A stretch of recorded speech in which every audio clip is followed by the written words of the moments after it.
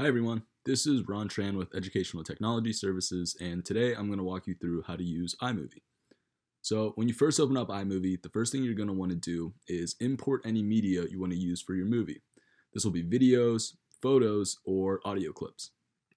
So I'm going to click on Import Media, and I'm going to find the clips I want to use.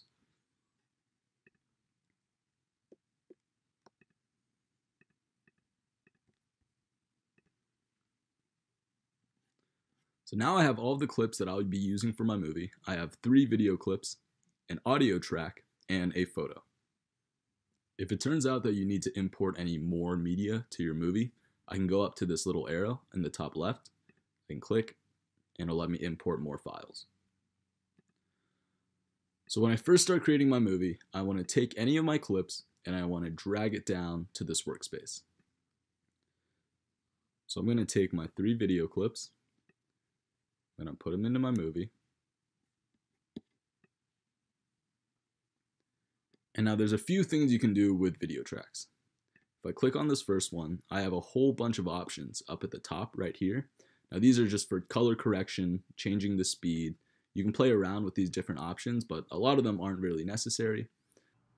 So one thing you can do is if I click on this magic wand right here, iMovie will automatically correct the image that you have to make it look as good as possible. Now this is just an option that you have, so I can unclick it if I don't want any of that correction. So now that we've gone over how to change the look of our video, we want to go over how to change the duration of our clips in our movie. So there's 2 ways you can do that. The first and easiest way would be to go on the end of your video clip, and I can click and drag and change the duration of my clip. Or if I take this little playhead, I can drag it to where I want to split my clip, click on my video clip, click Control, click, and split the clip. And this will split my clip into 2 different clips that I can then again edit. If I don't want to use a certain part, I can click and delete it from my movie. So now that I've changed the duration of my video clips, the next thing I'm going to do is add audio. So I have this one music track here, and I'm going to click and drag it into my movie. So if you notice these blue bars below each video, this is where the native audio for each video would be. Now, the video clips that I have don't have any audio, so I'm adding this audio track that'll play over top of the videos.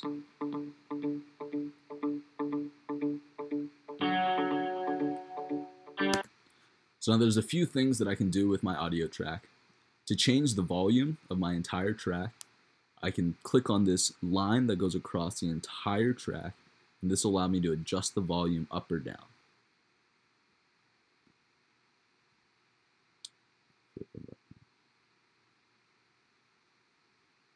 Another thing I can do is if you zoom in, you notice this small little circle with a black dot. What this allows me to do is fade my audio in and out. So this is nice for transitions or introductions and endings. And the same concepts apply with my video tracks as my audio tracks. If I want to shorten my audio track, I can just click on the end and I can drag it to make it as long as I need.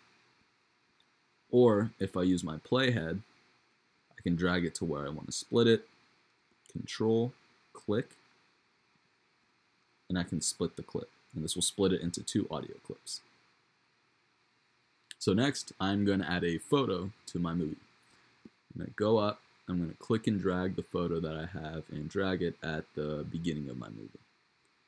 I want to make sure my audio, the length of my track. And so with photos, if you notice, if I just click and drag it in here and don't do anything with it, it'll have this slow zooming effect. If I don't want that to be the case, I can click on it. And if you go onto this cropping icon, it has what's known as a Ken Burns effect, if you know Ken Burns and his documentaries. If I don't want to have this little zooming effect, I can choose crop to fill or fit, and it'll be the entire image and there won't be any movement. If I do use the Ken Burns effect, what I can do is I can have the start and the end points, and this is where it'll zoom from. So if I start here, I want it to end there. Then once I play my movie, it'll zoom out.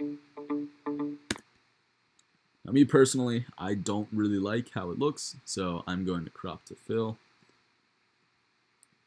And I want to just get the picture of this mountain.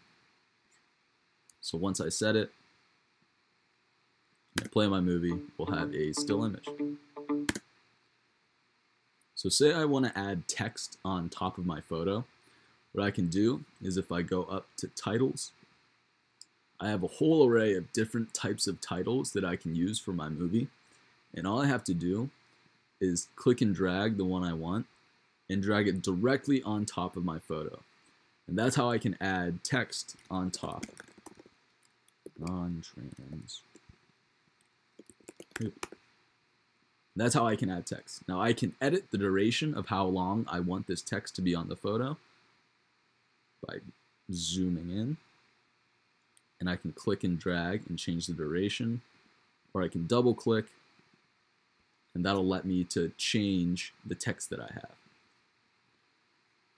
Now the same options apply for photos. I can change the duration of how long I want my photo to be. And I can also change what type of title I have by just clicking, dragging, and replacing the other one.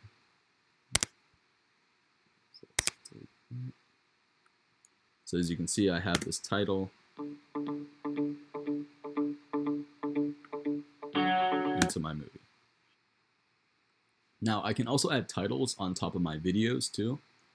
So if I click and drag, put it on top of my movie, then I'll then have text movie on top of my video.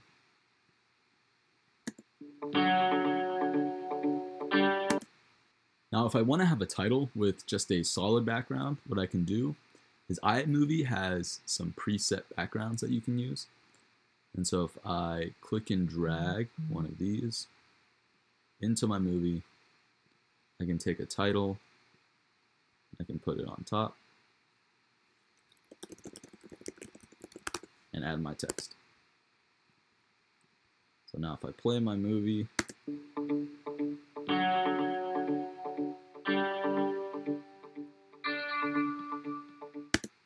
that's how you can add text. So the last thing I'm going to show you is how to add transitions. And the easiest way to do that is go up to transitions. And you have these default transitions that you can use. And all you have to do is click and drag and put them in between your clips. I want to add some of these. That'll allow you to have transitions in between your videos and your photos. Now if I want to change the duration of my transition, all I have to do is double click and change how long I want it to be. So that just about covers everything you need to know to make a movie in iMovie. We've added our video clips, added transitions, photos, text, and audio. So now that we're all done, we want to export our movie. So I'm going to go up to File, Share, File. Now 720p is just fine, and I'm going to click Next and save my movie to wherever I want my file to be saved. In this case, I'll save it to my desktop.